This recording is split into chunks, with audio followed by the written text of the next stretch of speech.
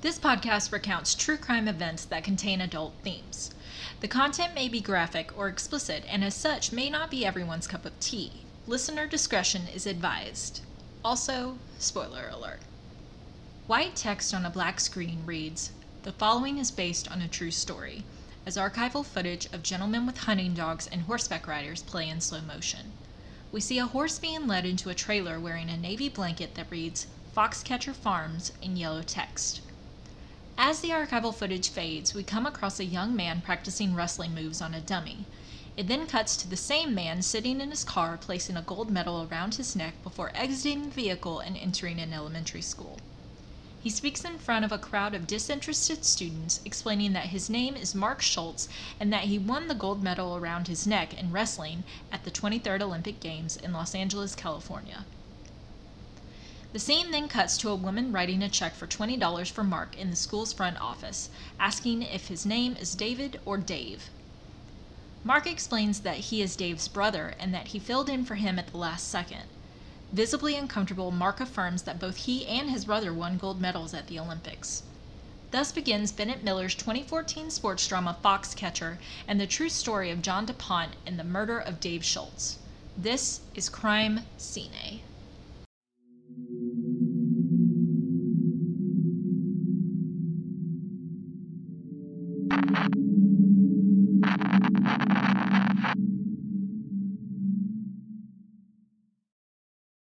John DuPont was born on November 22, 1938 in Philadelphia, Pennsylvania as the youngest of 4 children to William DuPont Jr. and Jean Lester Austin. Both of his parents' families had immigrated from Europe to the United States at the beginning of the 19th century and became highly successful in the gunpowder and chemical businesses. In the 1920s and 30s, his parents acquired land as a wedding present from their maternal grandfather and developed Lister Hall Farm in Newtown Square, Pennsylvania, for thoroughbred horse breeding, showing, and racing. John himself grew up at Lister, being raised by his maternal grandmother. His mother retained the farm after the couple divorced in 1941 and added a dairy herd of Guernseys and bred Welsh ponies. John graduated from Haverford School in 1957 and went on to attend the University of Pennsylvania, where he pledged Zeta Xi fraternity. Side note, famous brothers of Zeta Xi include Henry Ford II, Dean Cain, Dick Wolf, Brian Sullivan of CNBC's Worldwide Exchange, Dr. Spock, and William Shea of Shea Stadium. However, John withdrew from school before completing his freshman year, later attending college in Miami, Florida, where he studied under famous scientist Oscar T. Orr. He graduated from the University of Miami in 1965 with a Bachelor's of Science in Zoology, and later went on to complete a doctorate in natural science from Villanova in 1973. During his graduate work, John DuPont participated in several scientific expeditions to study and identify species of birds in the Philippines and the South Pacific. He is credited with the discovery of 24 species of birds. He also founded the Delaware Museum of Natural History in 1957, where he served on the board and helped guide the institution towards opening in 1972. At the age of 45, John married 29-year-old occupational therapist Gail Wank on September 3, 1983, after meeting her while recovering from a hand injury he received in an auto accident. They lived together less than 6 months, and DuPont officially filed for divorce after 10. Wank sued DuPont for $5 million, claiming he had pointed a gun at her and attempted to push her into a fireplace. Their divorce was finalized in 1987, and Wank was excluded from inheriting his estate in his will, which at the time of their divorce was worth $200 million. That amount now equals $465,111,312.22. In 1985, John developed Lister Hall Farm into a sports facility for amateur wrestlers. He named the group Team Foxcatcher after his father's noted racing stable. It was around this time that John DuPont became acquainted with Olympic wrestling brothers Dave and Mark Schultz. Dave Schultz was born on June 6, 1959 to Dorothy Jean St. Germain and Philip Gary Schultz of Palo Alto, California. His younger brother Mark was born October 26, 1960. Dave began wrestling in junior high and rose to become a state champion by high school, also gaining national and international titles at this time. Mark, meanwhile, started in gymnastics, winning the Northern California All-Around Gymnastics Championships in his age group before switching to wrestling in his junior year of high school. By the time he was a senior, he was also a state champion. Dave was a 3-time NCAA All-American, first at Oklahoma State University and twice at the University of Oklahoma. His career collegiate record was 91-8, 34 at Oklahoma State University, and 61-4 at the University of Oklahoma. Mark began his college career at UCLA, going 18-8 in his freshman year. He then transferred to the University of Oklahoma, redshirted, and in the following 3 years from 1981 to 1983, won 3 NCAA championships. In his senior year, Mark went undefeated and set the University of Oklahoma record for most victories in a single season without a loss. Dave won 10 senior national titles, 8 in freestyle and 2 in Greco-Roman wrestling over a 19-year span, at 3 different weight divisions. In international competition, he won a 1983 World Championship and a 1984 Olympic gold medal. He won 4 World Cup and 2 Pan American Game titles, and is the only American ever to twice win the prestigious tournament in Tbilisi, Georgia. In all, he was a 7-time world and Olympic medalist. In 1985, Mark won the World Championships and faced competitors from all of the Eastern Bloc countries who had boycotted the 1984 Olympics. Mark is the only 1984 Olympic champion to win the 1985 World Championships. His brother Dave was the only 1984 Olympic champion to have won the 1983 World Championships. When Mark won another World Championship in 1987, he became the first Olympic champion to add 2 additional world titles. He also tied Lee Kemp's U.S. record for world golds. In 1991, Mark Schultz, Lee Kemp, and John Smith were recorded in the Guinness Book of World Records as, quote, the most titles won by a U.S. wrestler. Together, Dave and his brother Mark, along with the Bennett brothers, were the first American brothers to each win gold medals in the same Olympics, and likewise the only American brothers to win both world and Olympic championships. Mark was the first of the brothers to be recruited by John DuPont for Team Foxcatcher. Originally acting as a coach, Mark also prepared for world and Olympic trials with Foxcatcher teams. However, Mark quickly became annoyed with how John ran business at Foxcatcher, claiming that DuPont treated him like a trophy he could buy with a $70,000 salary. Eventually, Mark left and Dave joined the Foxcatcher coaching team and turned things around. The team became very successful, much of which was owed to Dave's positive personality and friendly coaching style.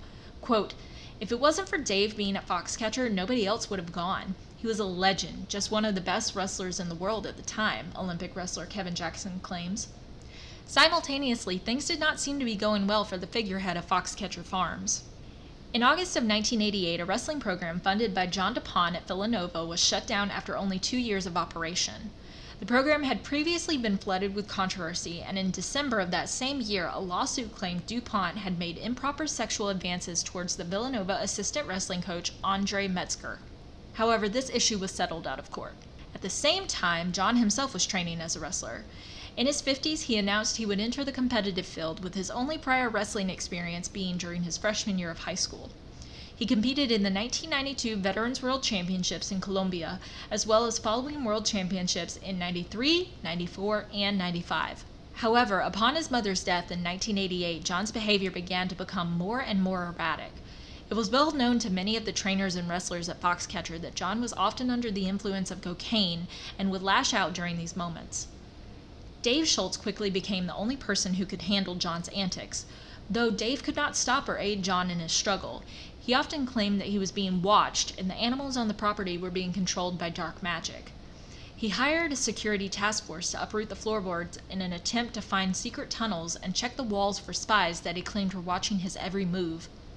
Soon these antics affected the wrestlers' lives, with John kicking out Kevin Jackson and 2 other wrestlers, allegedly claiming that Foxcatcher was now a, quote, KKK organization and that no black wrestlers would be allowed there anymore. John even pulled a machine gun on wrestler David Shade, who says, quote, I was working out in the weight room. DuPont came in and pulled a gun on me and said, don't you fuck with me, I want you off the farm, in a very aggressive way. I couldn't tell he wasn't in the right state of mind. I cowered to him just enough to get him to back off. Then he left. I told local police. The next day I went to the local courthouse, put in a report there, then the county courthouse. He was definitely getting closer and closer to doing something where somebody was going to get hurt. Dave Schultz continued to be a guiding light for Foxcatcher, with Mike Gastigian saying, quote, Dave was the person closest to John. He was a calming influence, a confidant. But Dave wasn't a yes man. If John said he saw things coming out of the walls, Dave said nothing was coming out of the walls. I think John might have harbored some delusional fear of him.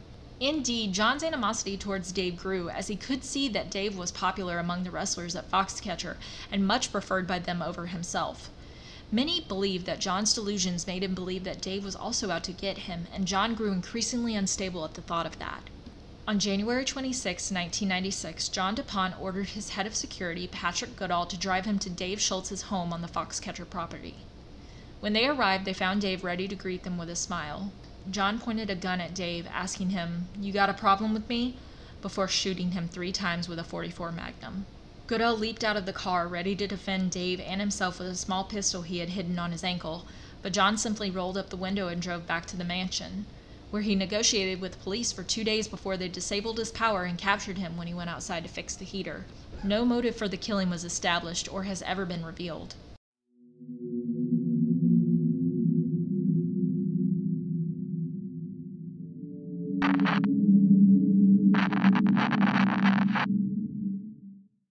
Friends of DuPont claimed the shooting was uncharacteristic, and many were quick to come to his aid.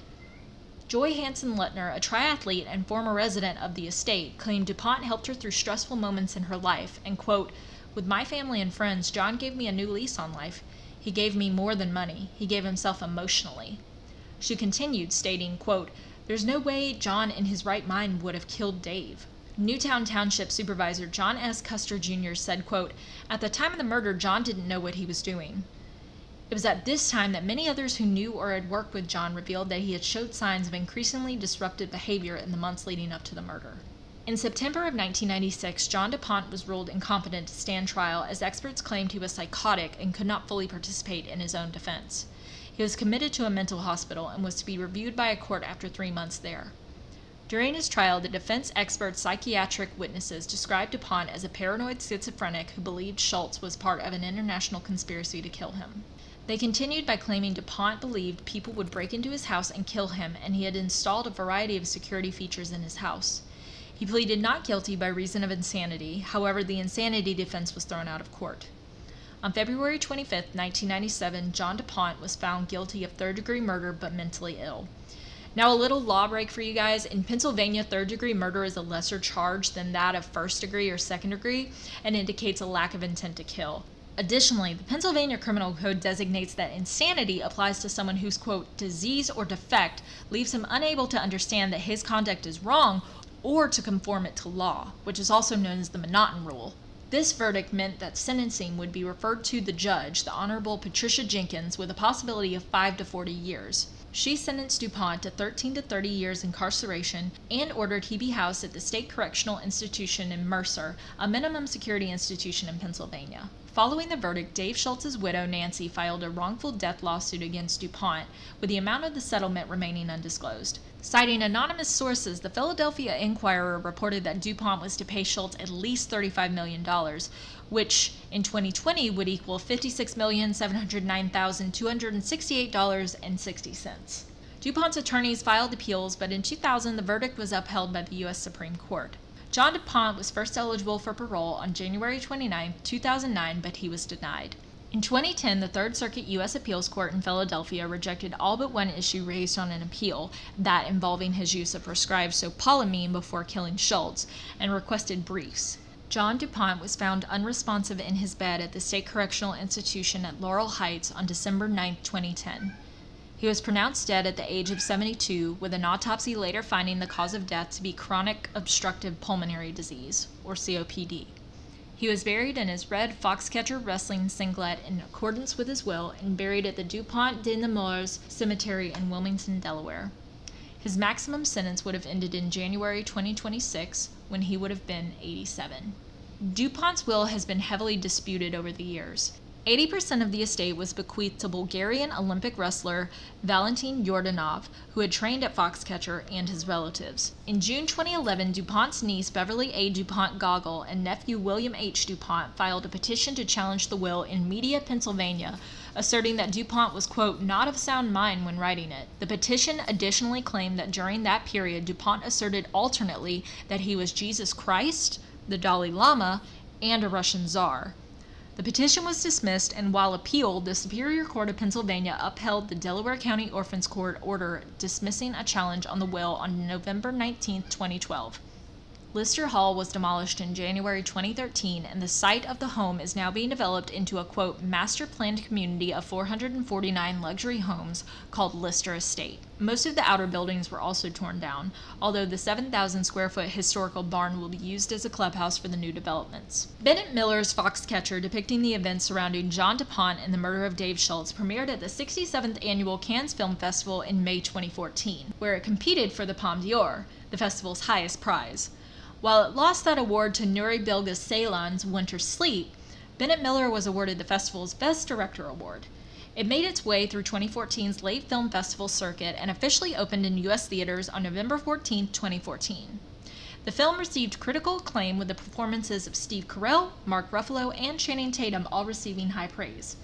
The film was nominated for several prestigious awards, including 5 Academy Awards such as Best Director for Miller and Best Actor for Carrell. Mark Schultz's response to the film has been complicated, with him praising Miller's work throughout conception and filming, even appearing in the film in a small cameo. However, after the film's release, Schultz voiced his irritation with Miller at implying that he and DuPont had engaged in a sexual relationship. While the Villanova incident was public knowledge, Schultz had never divulged that he had engaged in a romantic or sexual relationship with his brother's killer, saying of the film, quote, Foxcatcher scenes are mostly straight out of my book, except for a few, but the relationships and personalities are complete fiction. However, several weeks after these statements, Schultz recanted criticisms of the movie, saying, quote, Foxcatcher is a miracle. I'm sorry I said I hated it. I love it, and apologized to Miller.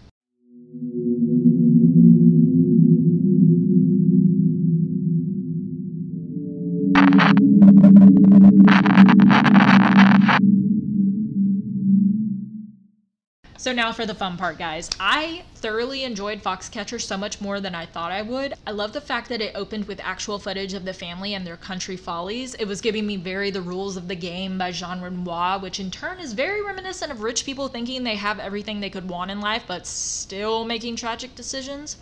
I love the variation in training shots at the beginning of the film because you can't be stagnant when it comes to sports films. Like, you gotta move with these athletes. They're putting in the work, so you need to too.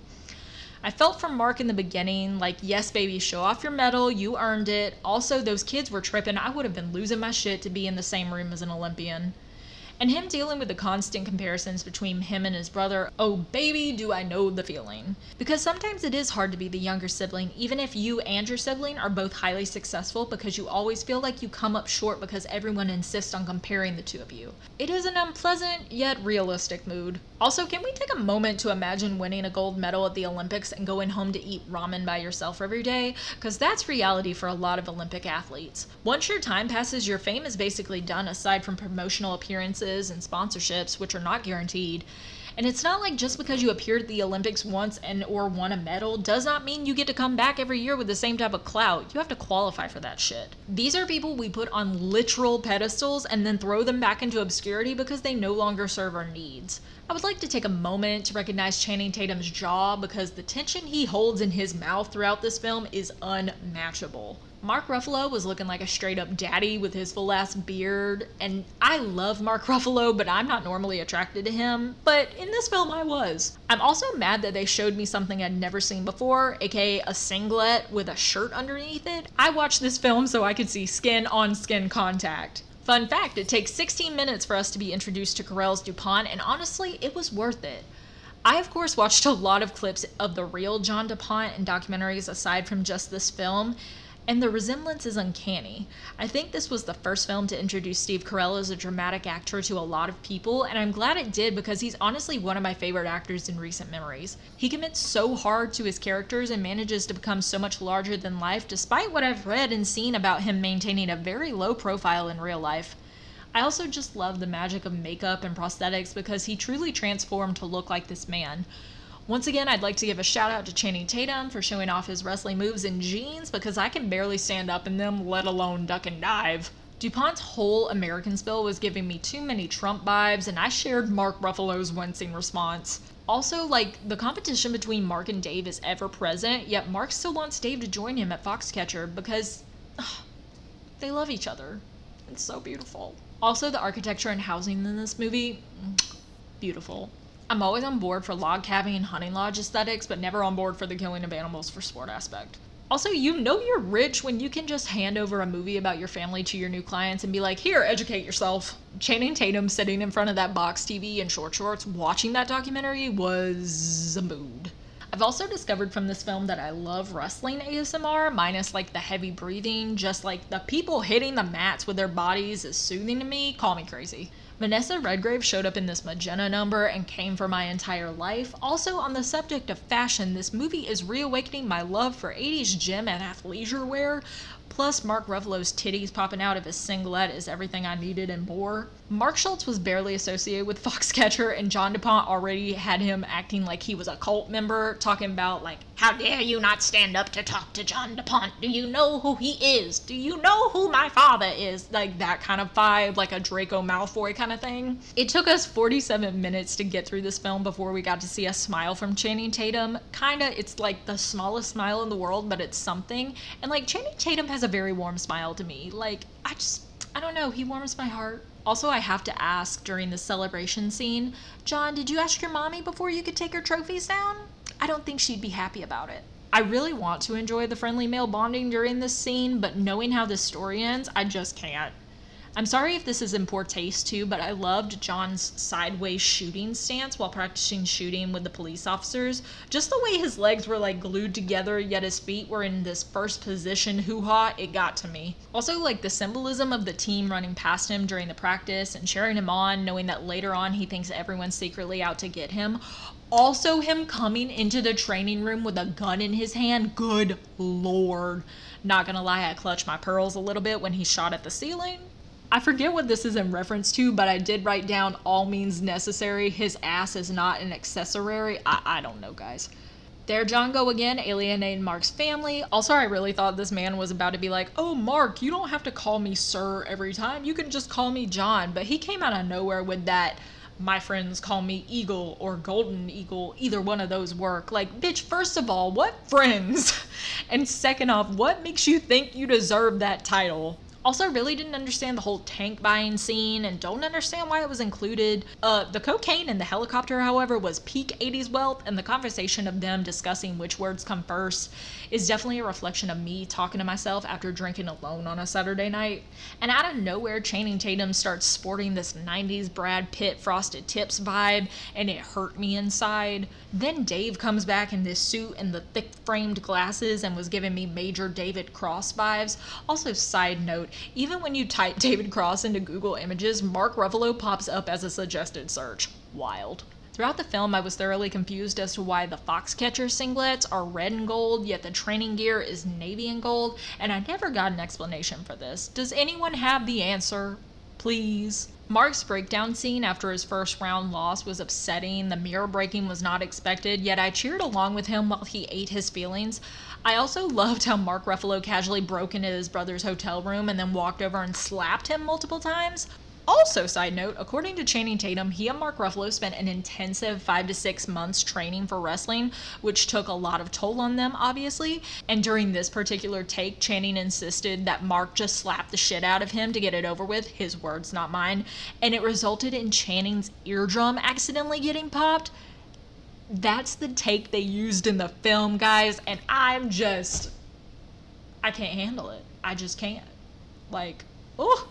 The tenderness of that scene post all the violence made me light, but, and trigger warning for those that are very uncomfortable with eating disorder stories, they ruined it with the food purging, which I understand was included to emphasize the importance put on weight classes in wrestling, but overall it just did not feel like the move.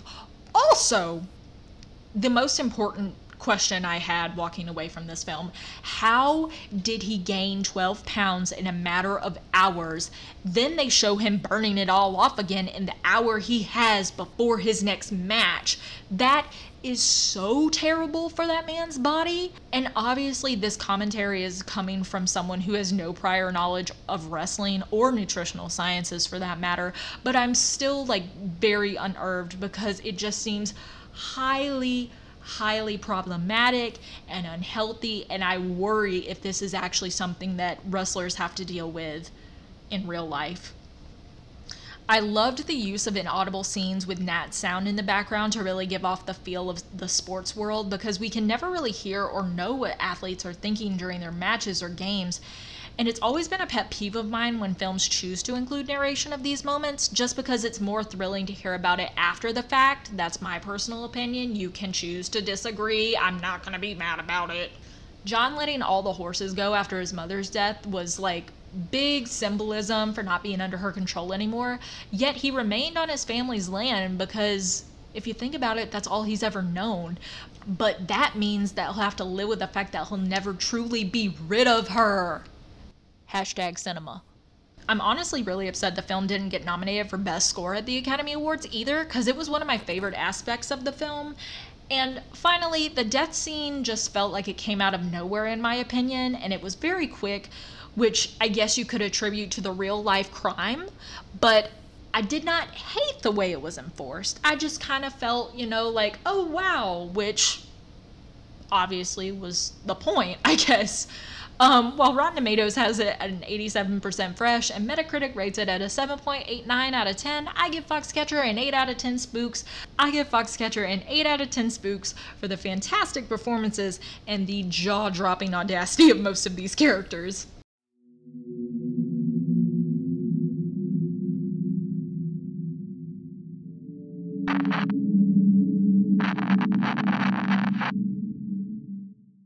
Since Schultz's death, U.S. Wrestling has hosted an annual Dave Schultz Memorial International Wrestling Meet at the United States Olympic Training Center in Colorado Springs, Colorado. In June 1997, Dave Schultz was posthumously inducted into the U.S. National Wrestling Hall of Fame. Nancy Schultz remarried in 2015 and has remained active in the wrestling world, having received the Order of Merit from the National Wrestling Hall of Fame in 2018. Mark Schultz stopped wrestling competitively after the 1988 Summer Olympic Games and dabbled in wrestling-related activities throughout the 90s, such as UFC fighting, but now lives in Oregon where he offers wrestling clinics. Thank you so much for listening to Crime Ciné. All of the information you heard in this episode can be traced back to Bennett Miller's Foxcatcher, Wikipedia, allthat'sinteresting.com, Barry Tramel's 2018 article about Nancy Schultz for The Oklahoman, and of course, IMDb. The music you've heard throughout the episode is by my friend Kolby. I'll include his SoundCloud in the description. And I'd like to dedicate this episode to the family of Dave Schultz and any former wrestlers of Team Foxcatcher. I'd also like to take a moment to extend my well wishes to the DuPont family, as just because there is one bad apple in a bunch does not mean the whole thing is rotten. We can't change history, but we can educate for the future. I'm Alyssa Chester, and please be kind and stay enlightened.